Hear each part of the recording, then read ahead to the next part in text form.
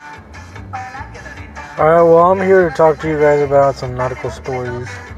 Um, we've all seen Narcos on Netflix, and now they have the new Narcos Mexico, which tackles the Guadalajara cartel and the Camarena kidnapping.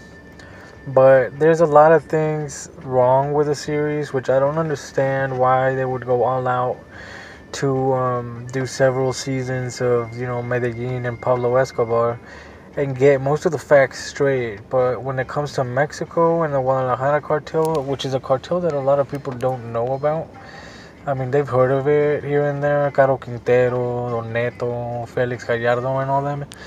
These are the godfathers of the Mexican drug trade. And most people don't know the origins. They all know El Chapo, El Chapo, El Chapo. Everything nowadays is El Chapo. But they don't understand where it all began. So I think that with Narcos Mexico, it was a missed opportunity because they had all this information available, they had all this research, they had all these events and characters that could have easily been like a dope series, full of action, full of, crazy events that went down in Mexico in the 60s, 70s, and 80s that were right up there with Medellin and Cali. Medellin and Cali, the Colombian cartels, they get a lot of the attention, and the history is made into movies, into shows, into novelas, etc. Pablo Escobar is the king. Every little thing that he did in Colombia is like in a movie or in a show, and like that's how it should have been for Narcos Mexico. Felix Gallardo had a lot of history, along with Caro Quintero and Ernesto Fonseca. These two characters, these two people, they're still alive. They were bosses. They were millionaires. They controlled a lot of the government, and they made them seem like basically like dumbass lackeys, working for Felix. But each man, even El Azul is portrayed as a DFS agent, but in reality, El Azul was a big time marijuana trafficker. He was up there with Caro Quintero and Don Neto, growing weed in Chihuahua, in Zacatecas, in Sinaloa, in Sonora, all over the place. So El Azul in the 70s and 80s had a lot of pull and power, and he was a big time trafficker in his own right. And I feel like he was just portrayed as a side character, in the background, getting punked by the DFS agents. He's just kind of like an assistant, basically. But when the Guadalajara cartel was in its power, Felix Gallardo, El Azul, Caro Quintero, Don Neto, and even El Cochiloco. And we'll talk about Cochiloco in a little bit because that's another thing that I didn't like about the show, how they downplayed his role in all this. All these men were like, they formed a federation, they formed a family. Back then they didn't call it a cartel, it was just like a family, a group, El Grupo de Guadalajara. Like they controlled organized crime in Mexico. They ran everything from Guadalajara. They were all Sinaloans. They all went down there with Operation Condor. That was shown in the show. But a lot of things were wrong, or they omitted a bunch of details. I don't know why. They downplayed a lot of events. They downplayed a lot of characters. Which is why I don't understand that. When you watch Medellin and the Cali seasons for Narcos, each character is interesting. Like each character is doing his own thing. You have Pacho Herrera. You have all these other characters like Miguel Rodriguez Orejuela, his brother Gilberto. Every single person in the Cali season is doing something. And then in Medellin, there's Pablo, there's Blackie, there's Gustavo, his cousin.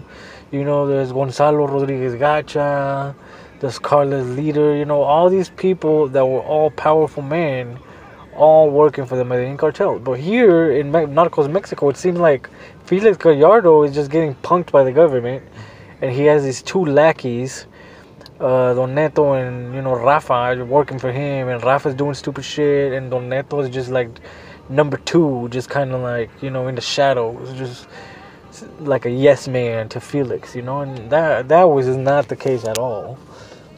All these men had political protection. They had power.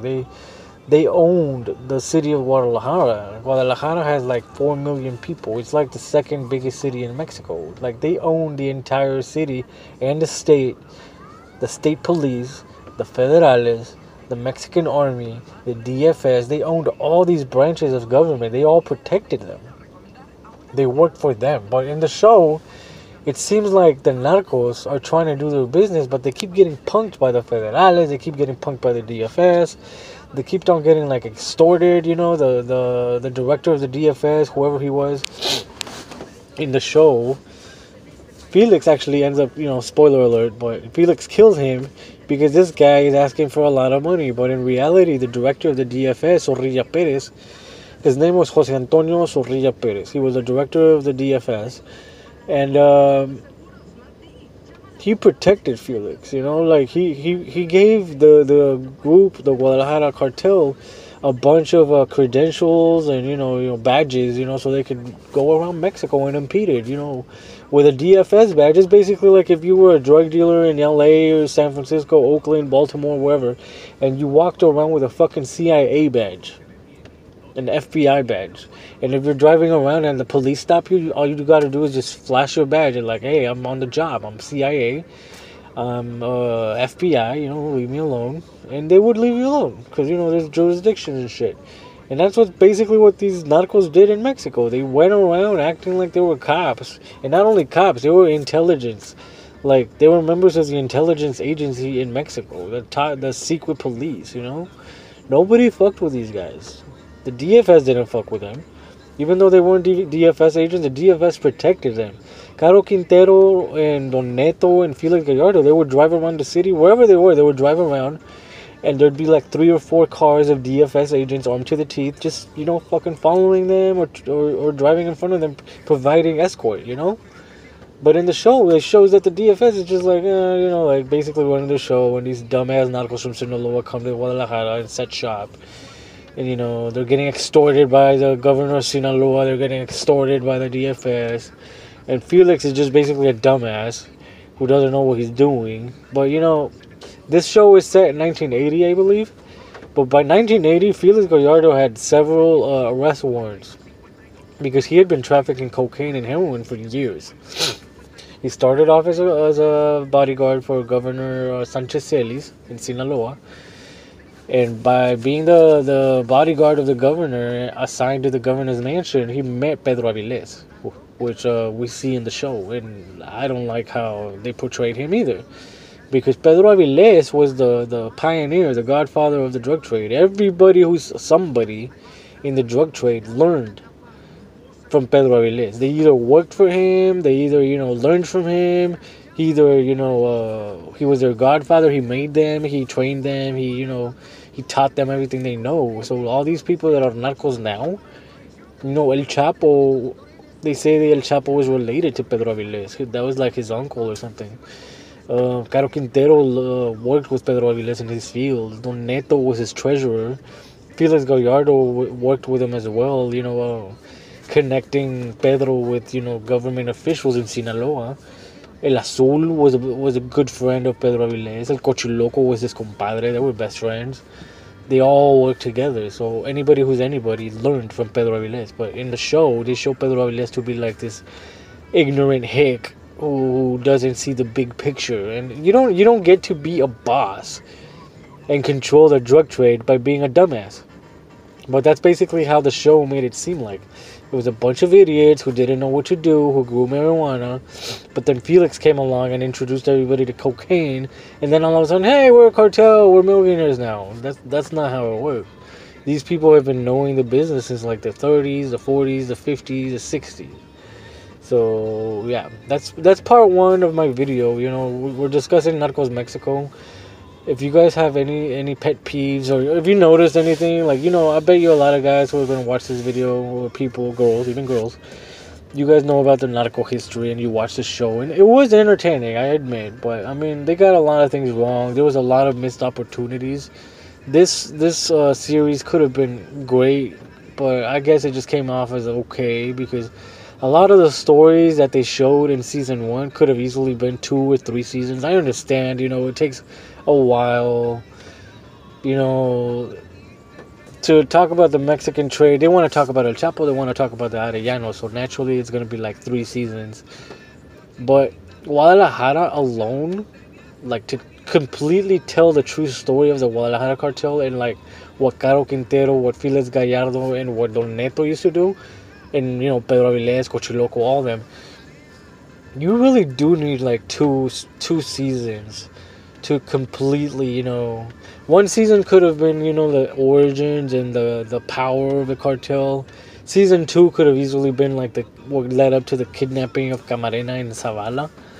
And then season 3 could have been like the aftermath and then the rise of the Arellano Felix brothers, Amado Carrillo in Chihuahua, Chapo Guzman and Güero Palma over in Sinaloa, El Mayo, Baltasar Diaz, all of them. All these people were drug lords, like with a lot of pull, but a lot of them don't get no recognition. Nobody even knows about them.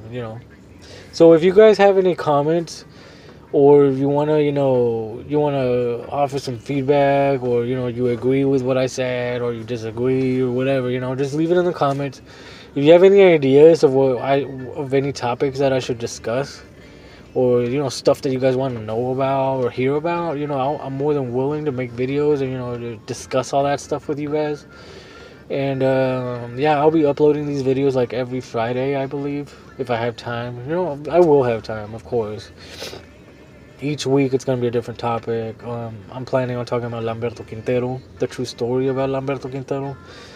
A lot of Mexicans know his corrido, but not a lot of people know about his real story, We're going to be talking about Caro Quintero, of course, Chapo Guzman. We're going to talk about Felix Gallardo and his beginnings and his actual story. Don Neto, we're going to be talking about all the old school players back in the day. People you never heard about, Modesto Zuna, Roberto Alvarado, Ruben Cavada. All the cats from Sinaloa who were narcos back in the day, and they ended up dying young, like Culichi. So if you guys have any ideas, feel free to drop them in my comments, and we'll go from there. Thank you for listening.